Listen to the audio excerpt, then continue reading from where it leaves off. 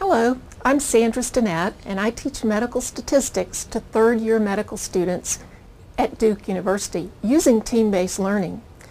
TBL is relatively new in medical education and virtually unexplored for courses in medical statistics. In many ways, it's similar to a discussion in a journal club in which physicians critically review the literature on a particular topic. They try to decide whether they can apply the results of studies to their own patients. In this collaborative atmosphere, they learn from each other in the discussion, as they do in TBL. Let's listen to some students in a group readiness assurance test involving sample size and power.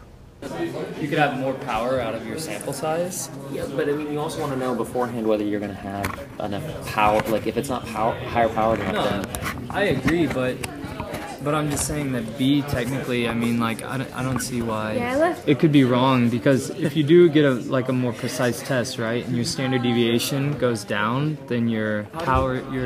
But how would you decrease the variability in most cases? That's the one thing I did a better test. But I still put D. You're all about it. That's what I think. I'm going to argue your point, and then I agreed with you. That's just my logic behind D. I kind of see what you're saying with C, but... I'm not... 100%, baby! Yes! It's not completely meaningless. I mean, if you go for a primary outcome, you might be powered to get an actual answer there, and then your secondary, tertiary, other outcomes might be able to tell you where studies need to look in the future. Our application exercise is open book, and the students use the course notes, the internet, and whatever they need to answer the questions. This is how they will work in real life in a medical environment. The application exercises require thought and discussion.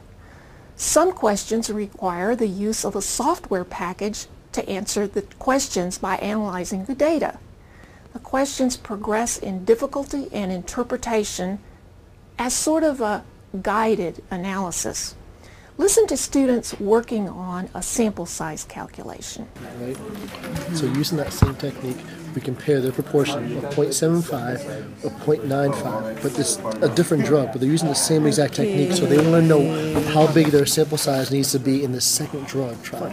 So you've got to compare their statistics. You got to ignore the first company of 87% using Macogen, and you're just comparing the 75 to the 95, and you're asking yourself how big is the sample size. You already know the power of 0.8. So once we enter that, you get 48. All right. Students are enthusiastic and engrossed in the problem solving. The buzz in the room demonstrates the level of participation. When students apply their knowledge of statistics in a real situation, we have accomplished our objective. Students report that they are less threatened by this approach and that they also learn from their peers.